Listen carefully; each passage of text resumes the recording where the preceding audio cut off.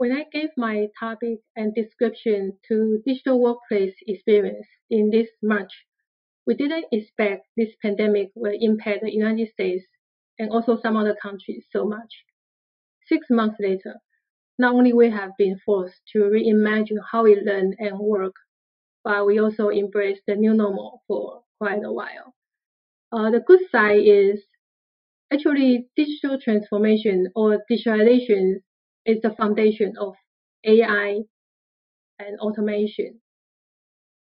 My usage of AI, this word here, is actually a broader scope with AI techniques, combine digital technologies to create new digital capabilities. There are so many emerging technologies available right now.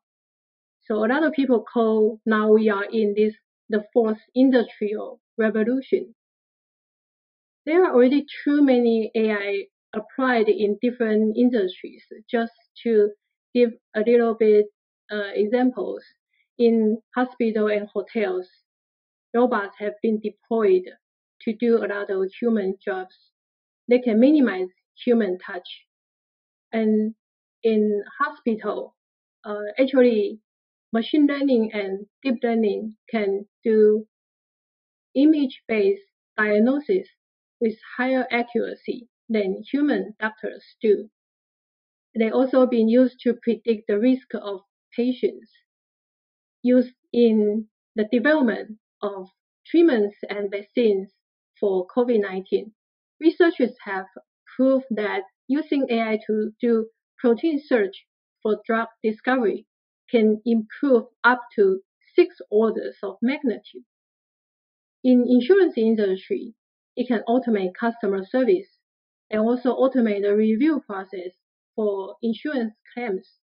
In banks, it can help decide credit lines, detect credit card transaction fraud, and also in anti-money laundering. Anti-money laundering could be a very heavy cost for global banks. For a bank, there could be tens of thousands of staffs involved in anti-money laundering. Using machine learning and network analysis can reduce the cost by up to 40%. In IT security, also engineers can use AI-based solution to monitor risks. And this kind of action can bring more dynamic response to hackers. And also AI can keep learning after every event is solved. These are just a few examples. In all, AI can bring us productivity, accuracy, and reduce cost.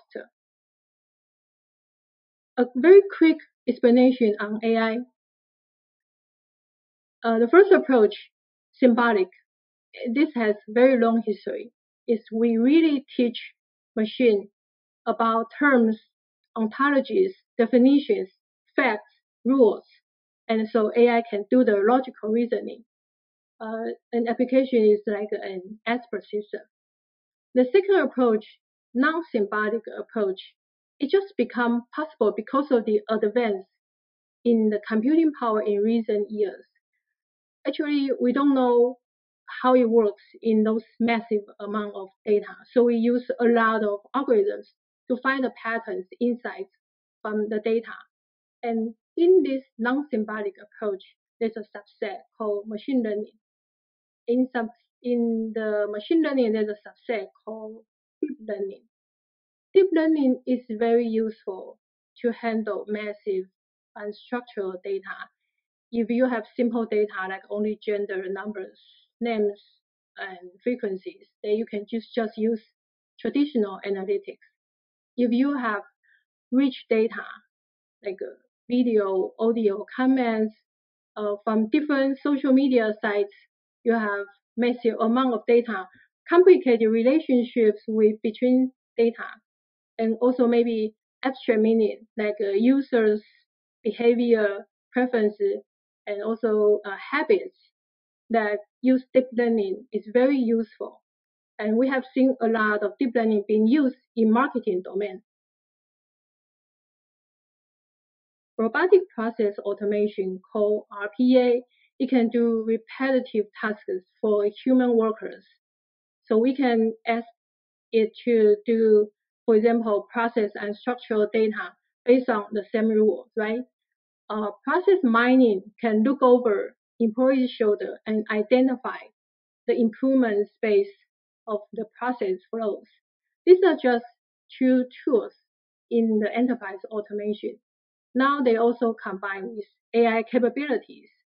In just this year, IBM, Microsoft, and Google all build up their RPA offerings by quick acquisitions. So you can see there's a very strong need. In the factory, the floor, the equipment, there are sensors that can collect data, then orchestrate the process flow and utilize resources automatically. If there's an algorithm that predicts there will be a breakdown in an equipment, then it will trigger an alert and trigger an intervention. This is called predictive maintenance or preventive maintenance and has become very important. Also, digital twin. Digital twin is a digital representation for an asset and equipment or the whole factory so that engineers actually can do real-time simulation to find better plans to adjust the settings of the real world. For example, Tesla has a digital twin for every car manufactured by them. Every day, these miles of data, like driving data, being collected and sent back to the factory to further optimize their software. This digital twin also being used beyond manufacturing, like they can be used in healthcare too. Program trading is not new for people in industry of financial. Now these high frequency trader, they are using FPGA AI chips and advanced algorithms to take in, process massive market data and noises without human intervention and respond to do the trading in real time. The delay is hundreds of nanoseconds. Not only that, Goldman Sachs uses an AI research engine to take in a lot of news and reports, read those reports, and create briefings and highlight factors that could influence stock prices. Nasdaq also use a third-party tool, a third-party service to do financial research. This third-party is a kind of semantic knowledge database, and this engine they crawl through the whole internet, digest all the elements on all website, web pages, 24/7, non-stop. And this service is actually not expensive. Nike and Adidas all use it to detect websites selling counterfeit shoes. So Northwestern University scientists, they also have a similar research engine to do financial research. After the onset of COVID-19, they turned it into helping scientists to comb through the incredible amount of publications on COVID-19. Last week, I checked, there are 130,000 documents about COVID-19 in this database. There's no single human can make sense of this kind of data amount, right? In chip design, this is from the EDA tool vendor, Synopsys. Actually, you see, this is from Samsung's experiments. They prove that this AI helping chip design can have huge time saving and huge human resources saving. Actually, the performance is better.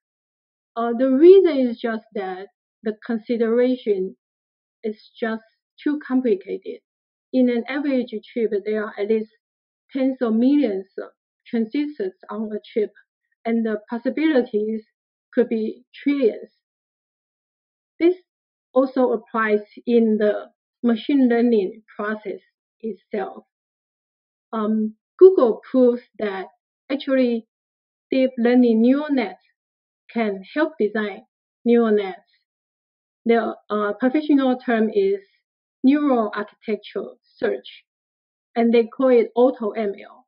Now, based on this AutoML, we see a lot of automatic machine learning products available that automate a lot of steps in machine learning process, including data preparation, feature engineering, model selection, training, hyperparameter optimization, model performance monitoring after deployment, the overall optimization according to business goals. So this enable average person like you and me can use machine learning to solve our problems and also save a lot of time for data scientists. Of course, AI can be beneficial for many aspects of HR and talent development because it's all about problem modeling and solving with data. With the automatic machine learning product, actually HR professional can start to use machine learning to answer a lot of their questions. I'll give some example. Sometimes you might need to work with outside service providers because for more advanced modeling, they will need a lot more expertise beyond the average HR professionals. But data is the foundation of all this.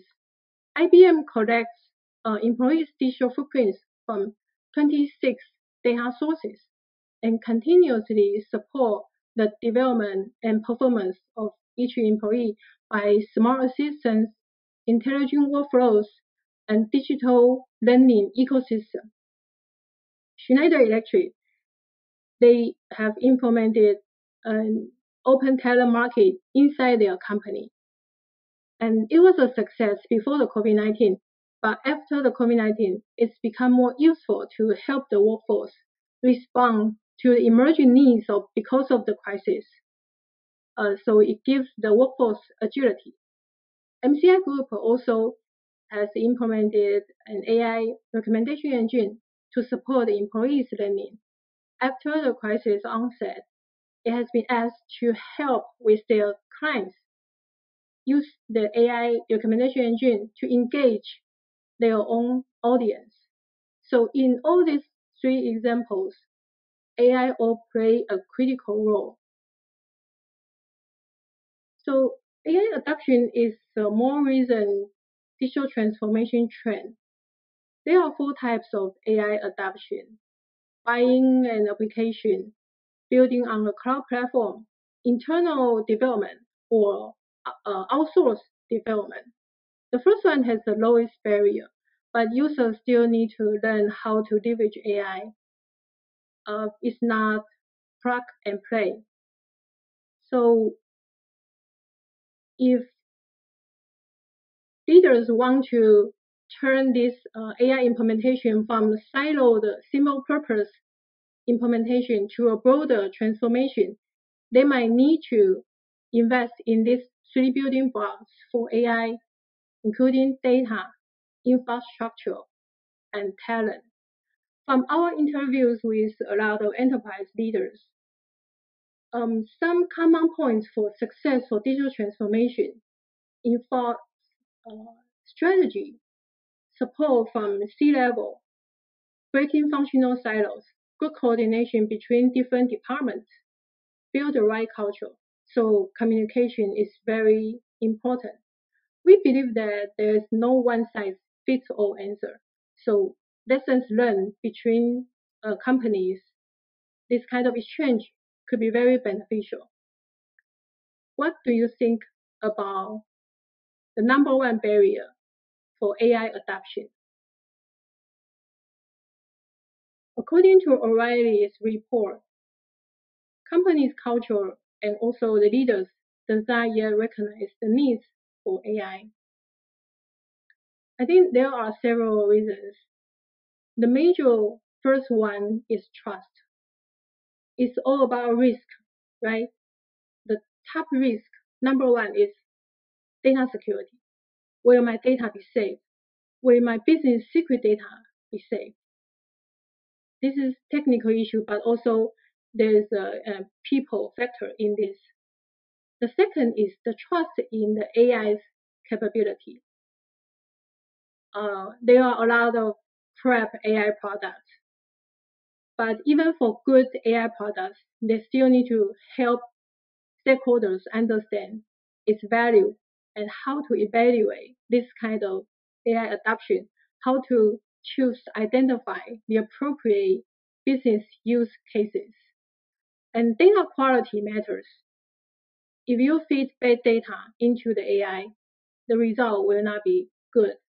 Even worse, it could induce bias and that could impact human rights. Even AI model is deployed after that, the data shift could degrade the quality of the model performance. So you still need to keep monitoring the model performance. So you see there are a lot of gaps here we need to fill in. We have seen new job functions are created like ethic compliance manager, algorithm forensic analyst, or more often explainer, trainer. The second factor is skill gap. Intel spent 2 years interviewing more than 400 manufacturers and warned that the skill gap is the top number one problem in Industry 4.0 transformation. IBM also told us that kind of transformation, you will need to have everyone from executives to every employees to learn about this new technology. And the most basic is data literacy and digital literacy. The highlight is the same with what Intel highlight, data literacy and digital literacy. So we have been in this consulting experience for a long time. We have seen technology adoption is actually harder than a lot of people think. Wouldn't it be great that AI can help us with this issue? Like help filling skill gap, help nudge people's behavior, and know our needs better so that to serve us better and then to augment our performance. That is what is happening right now. Imagine there's an app that can integrate everything people need to perform better, including learning, business data, which is automatically collected, insights from data, which is automatically extracted by AI, lessons from previous cases, base case processing, which is set up by experts or managers, and the real-time mentoring. Furthermore, AI keeps capturing tacit or tribal knowledge under the hood. This kind of AI application we've seen a lot in sales enablement and also some in clinical trial. To reimagine how work can be done better by human-machine collaboration, we will need to understand both strengths, right? We want to combine the best strengths from both sides. We already know AI can store unlimited data with very low cost. They can compute super fast, so they can process huge amount of data, find patterns, make predictions. If we teach them rules, they actually can do reasoning very good, very fast. But if we teach them the wrong thing, they could go wrong super fast, right? So what we teach them to do is really important, and that's the design. And machines cannot design themselves. That's still humans' work. Also, like adopting any new tools, cost-benefit analysis is needed.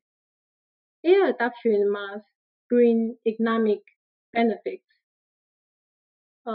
Deep learning is fancy, but it's very expensive. So if you have small data and you have more expertise, then you don't need deep learning. And for some bigger, massive amount of data, you just need deep learning. So you need to pick the right tools to do this cost benefit make sense. Many AI components are available for developing new applications. So we will suggest dissect jobs into granular steps and skills and design collaboration between human and machine by leveraging the best strengths from both sides. So here I want to talk a little bit about skill modeling. Skill modeling is not only useful for that kind of design between human and machine, it's also important for personalized learning at scale. We are talking about the design thinking. This to design personalized learning at scale, we still need humans to do that kind of design. So this is where learning engineering comes in. We at IEEE Icicle, it's all about learning engineering. Learning engineering is a process and practice that applies the learning sciences using human-centered engineering design methodologies and data-informed decision-making to support learners and their development. So learning sciences, we have accumulated a lot of learning sciences from past decades. For example, repetitive spacing learning and also test effect. Using this kind of learning sciences and put into engineering methodologies from context, identify problem, design, instrumentation, implementation, data analysis to build this kind of data-driven approach and get feedback and get improvement. This is a process of learning engineering, but it's also very similar with lean startup methodologies. We will encourage enterprises to build up skills, tools, and also cultures to allow humans to do experiments, to build MVP, to collect feedback, and build POC when they are validated. And to put to scale, the reward could be huge. And also, there are too many knowledge silos. So enterprises should build up open innovation to tap into talents inside the company and also outside the company. Build up the collaboration between talents in all the ecosystems that will advance faster. So 3 takeaways, very quick. First, we should aim at augmented intelligence. Second, upskilling and leadership. We all need to learn how this new tool works and then break silos to form new models. Third, new organizational capabilities. In order to enable a lot of employees can reimagine how jobs get done with AI and automation and do experiments. Also build open innovation to get collective intelligence from internal and external ecosystems. So we invite you to submit your idea of how learning and work can be done by the collaboration of human and machines. Thank you for your attention.